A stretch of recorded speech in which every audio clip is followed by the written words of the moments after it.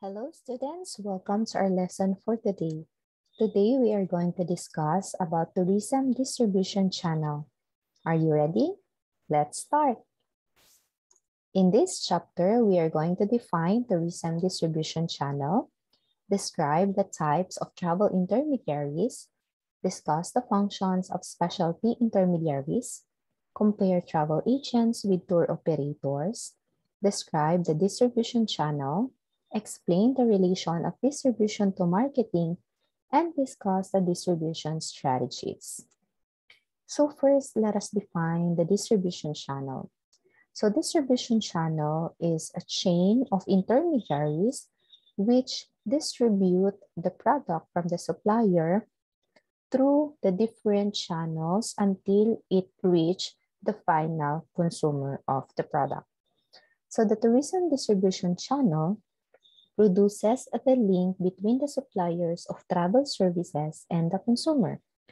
And according to Robert McIntosh, it is an operating structure, system, or linkage of various combinations of travel organizations through which a producer of travel products describes and confirms travel arrangements to the buyer. So here is the figure of a tourism distribution channel. So we have two ways in distributing our product. So it might be directly or indirectly. So when we are going to use the direct distribution of our product, the product from the supplier, for example, our suppliers, we have the transportation, lodging, food, sightseeing, etc.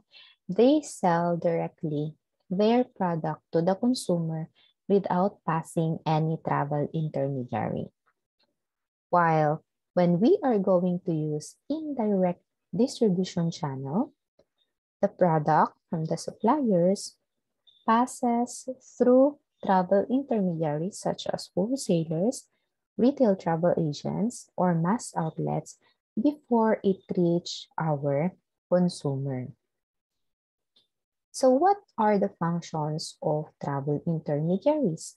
Intermediaries can achieve better results in the field of distribution and selling than the producer himself through specialization because actually they can rearrange the product that they are selling to the tourist or to the consumer. They can add on some services which are not originally sold by our supplier. So in that way, they can achieve better results. Intermediaries also assemble the heterogeneous service of different producers into a package of services that is meaningful and attractive to the customer.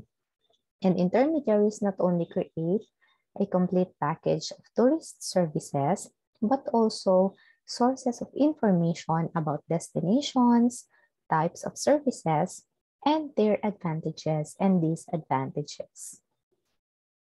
So here are the different travel intermediaries. So we have the travel agents, tour operators, and specialty intermediaries. First is the travel agents. So travel agents arrange travel services from suppliers. So the basic job of a travel agent is they assist the travel needs of our consumer. So we have two types of travel agents. We have the wholesaler and retail travel agents. For wholesaler travel agents, they organize tour packages which are sold to the public through a network of retail agents. While retail travel agents, they sell travel services directly to the consumer. Next is tour operators. Tour operators deliver the services specified in an advertised tour package. So when we say tour package, it is a combination of two or more travel services components put together and sold as a single unit.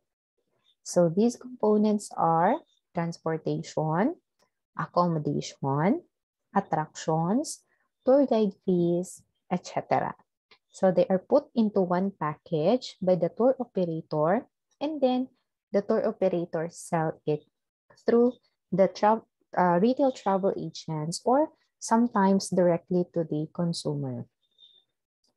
So we have also here the receiving or inbound agents. So they act as ground operators who specialize in services for incoming visitors. So their main target market are foreigners who visit their destination. Next is specialty intermediaries.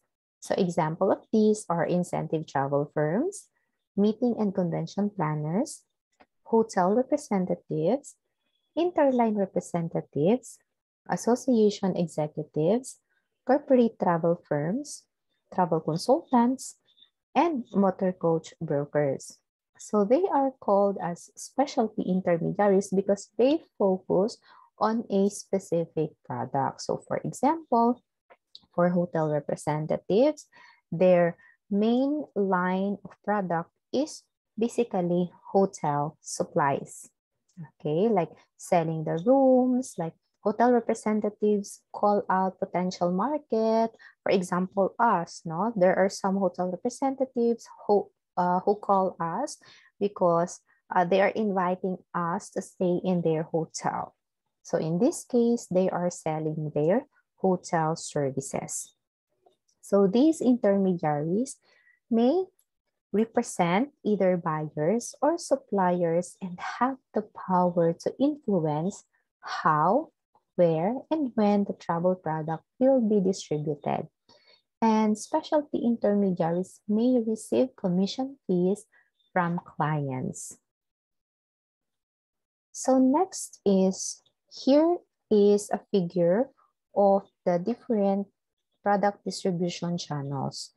So products may be distributed directly from the product supplier to the consumer channel, or it might be indirectly distributed from a product supplier through a travel agent before it reaches the consumer channel.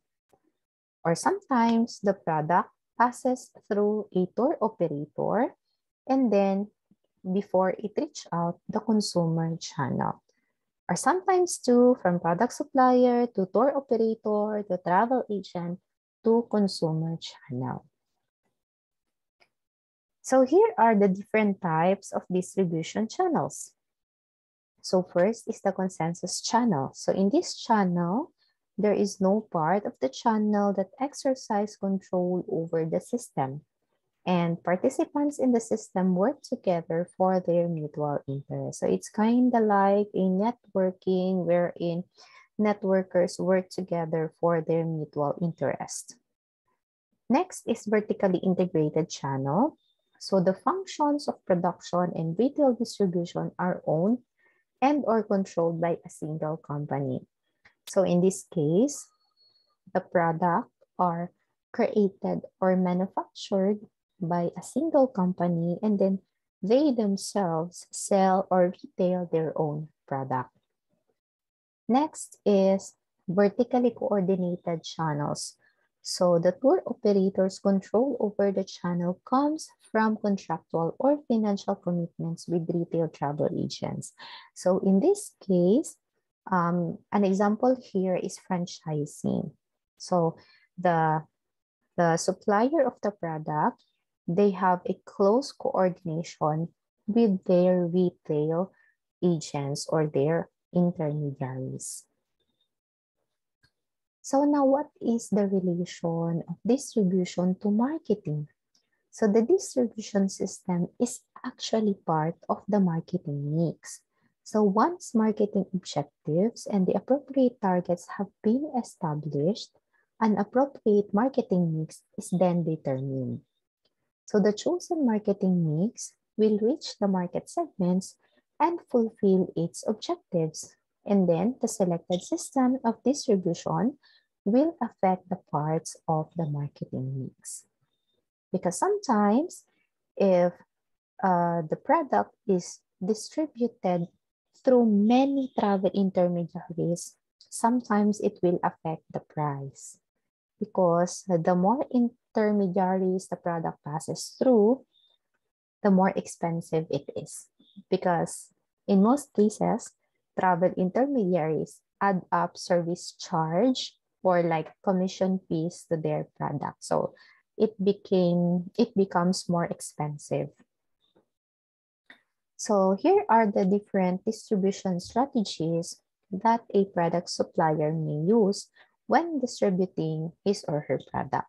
So first is intensive distribution.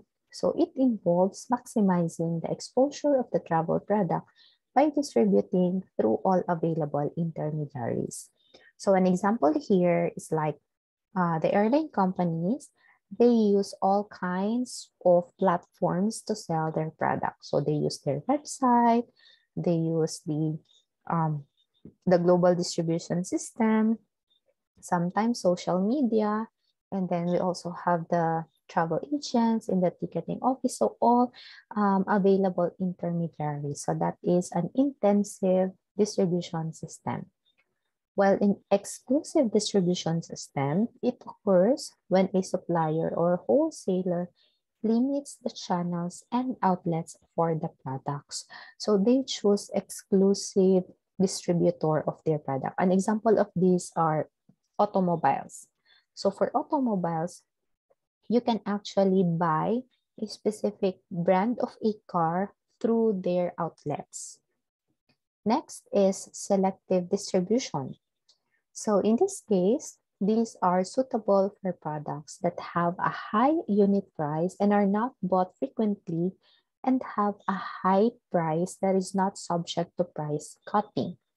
So in here, example of these are expensive products or luxury brands like smartwatches.